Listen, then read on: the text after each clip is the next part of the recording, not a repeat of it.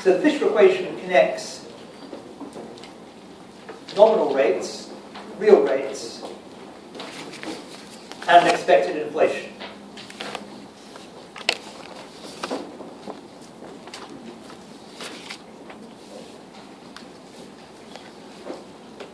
We have seen that for the LM curve, it's the nominal interest rate that matters.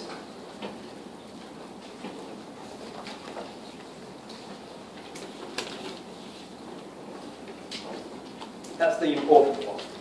That's the one that tells you how good a store of value are bonds relative to money.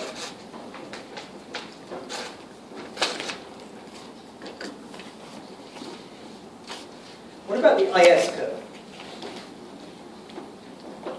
If we're going to use the ISLM model to talk about these issues, we need to know, in a case where, because inflation expectations are not zero, there's a difference between these two interest rates, we need to know which one is important for what. Otherwise, we won't be able to get the analysis correct. So the LM curve is about the money market, and there it's the nominal interest rate that matters. The IS curve is about the goods market. Which interest rate matters there? The real one.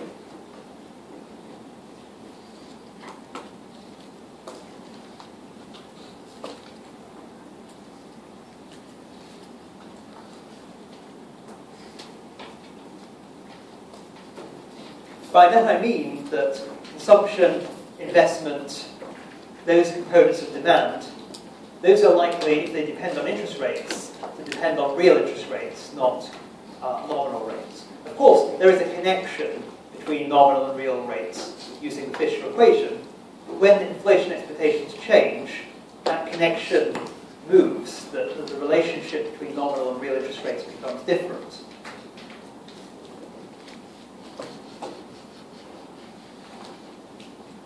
Do you understand why it's the real interest rate that matters for consumption and investment?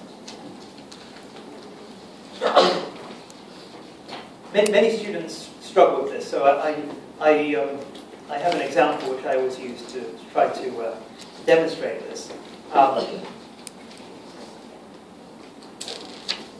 Okay, so let's think about it. So suppose you're, let's think about investment. Investment, very important component of demand.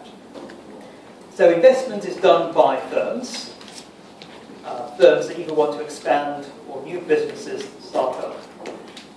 So if you're an entrepreneur or you're running a business and you went to the bank to ask for a bank loan to get you started or to get you to expand, of course the bank is going to be offering you a loan with a nominal interest rate. That's simply how it will be. No bank is going to talk in terms of real interest rates. So why is it that when we do economics courses, there's a claim that it's actually the real interest rate that matters? So let's think about it. So suppose we take an example.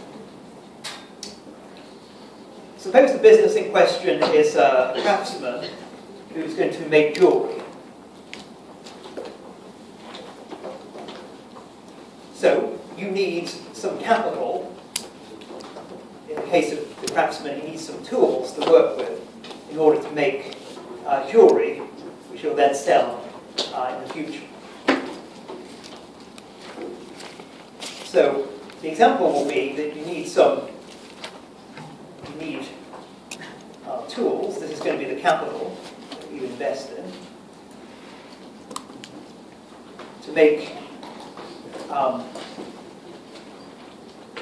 jewellery. That'll be the output.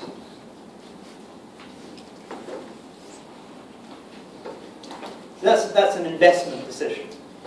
Investing means buying some tools to produce output, jewellery, in the future.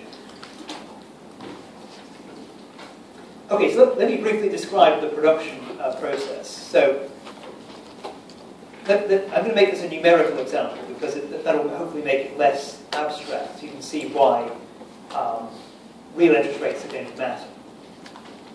Suppose you need 4 tools to make one item of jewellery per year. not a very productive craftsman, but these numbers are just for simplicity.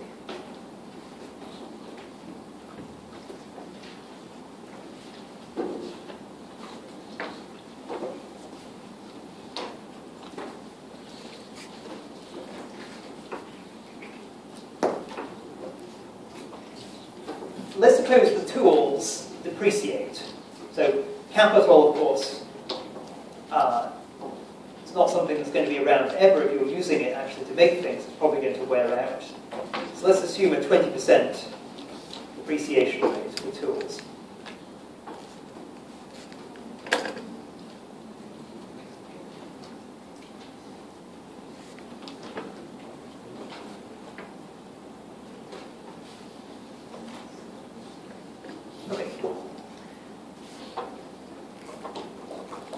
It's not massively important for my example, but I'm going to need an assumption to make this, keep this simple.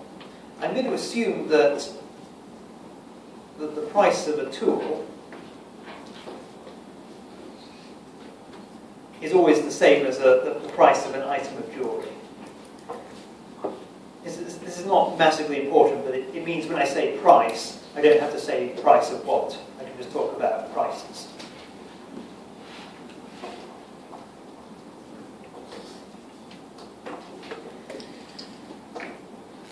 This will be true all the time. So whatever the price of an item of jewellery is, that's also the price of buying a new tool. So that'll mean there's just one price in the economy. So we can talk about inflation easily without saying whether it's inflation of the price of tools or inflation of the price of jewellery. Or any other goods for that matter. Okay, so that's the example. So now I need to describe the monetary side of this economy. This is like the real side of it, the skill of the craftsman, the usefulness of the tools. Now I need to describe the monetary side. So let's say initially, the year that you start out in business, the price of an item of jewellery and also of a tool is $100.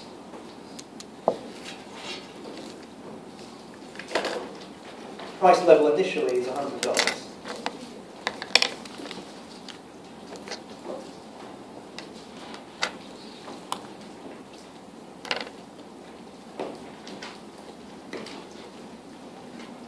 Okay, the example makes sense so far? So suppose you're this craftsman. You have to decide whether to enter this business or not, start up this business. Assume you have no cash of your own to start it. You have to borrow from the bank.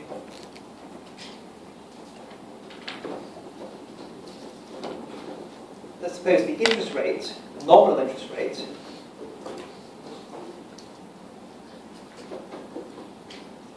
is 10%. So loans cost you a rate 10%.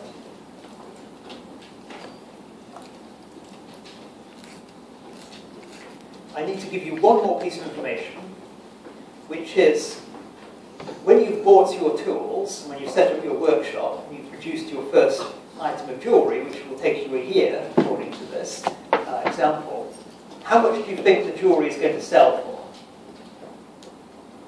Which, of course, need not be the same as the $100 that it was selling at when you first took the bank loan, bought the tools, before you actually made any jewellery.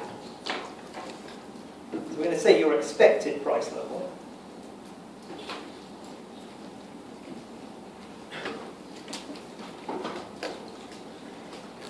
Well, to keep it simple to begin with, I'm going to change this later.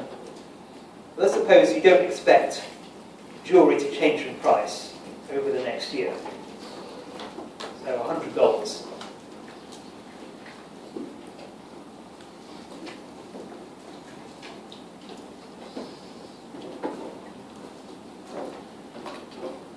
So would you take a loan to start your workshop? So you'll start by buying 4 tools.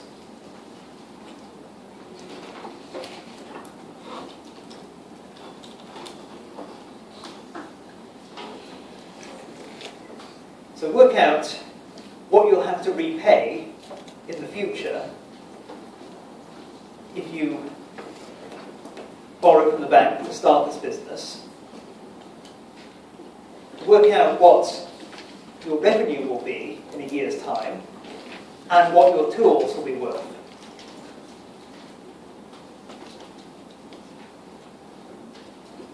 So in other words, in 1 year's time, will it have made sense to start this business? Will the revenue of the business plus its asset value be greater than its liabilities, its loans to the bank?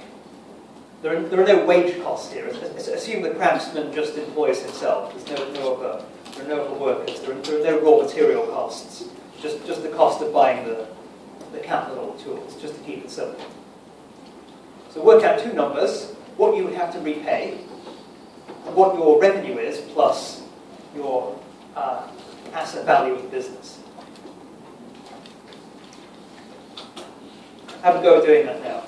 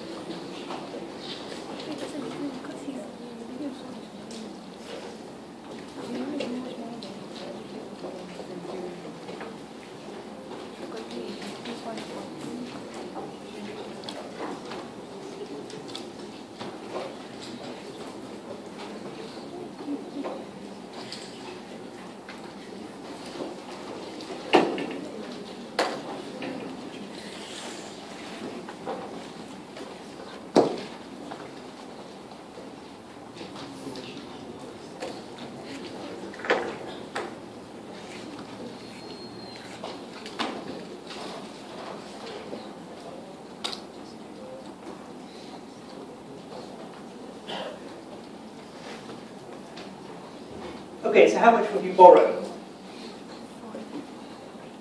How much do you need to borrow to start? $400. 4 tools, they cost $100 each. So you need to borrow $400 to start this operation. How much do you have to repay? $440, 10% added on to $400. So you're repaying this $440 next year. What's your revenue? You make an item of jewellery and you expect to sell it for $100. What's your asset value? That's what your tools are worth in a year's time. You bought 4 of them. There's been some depreciation. So there are 4 tools. Only 0.8 of the value is left, because 20% depreciation. And then there is the value of the tools, and that's of course the same as the price level, given my simplifying assumption. So that's times $100. So that's 80% of $400, which is 320.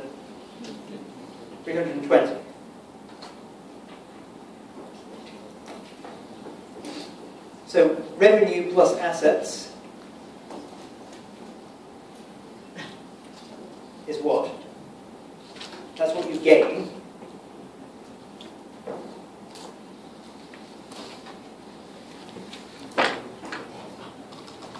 That's 420. So would you take a loan? No, you wouldn't take a loan at 10% under these circumstances. What's the lowest interest rate? Sorry, what's the highest interest rate at which you take the loan?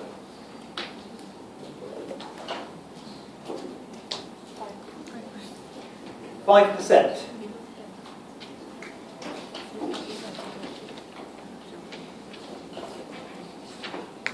So if everything else was the same, but you changed the interest rate to 5%,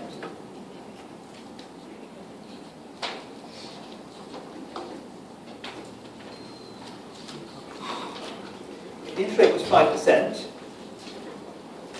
you'd repay how much? Repay exactly 420. So at that point, you'd be indifferent.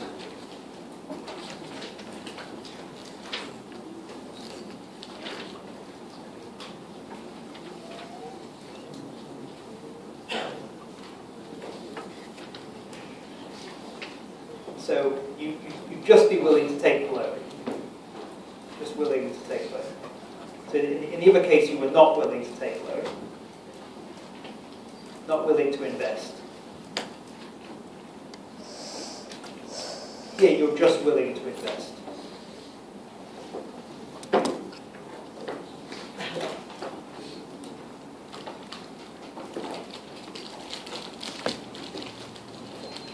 Make sense so far? Okay, so now the point about the real interest rate, which I was building up to.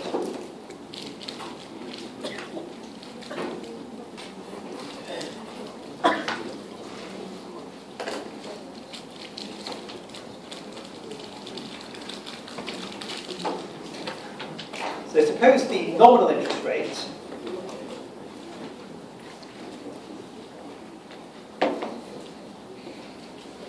is 5%.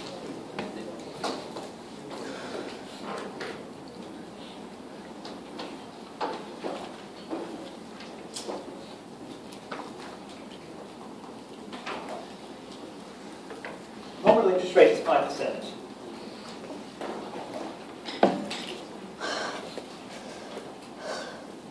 But now you expect deflation. That's what the long question is going to be about. So that's how I'm going to bring this into my example. So you expect price level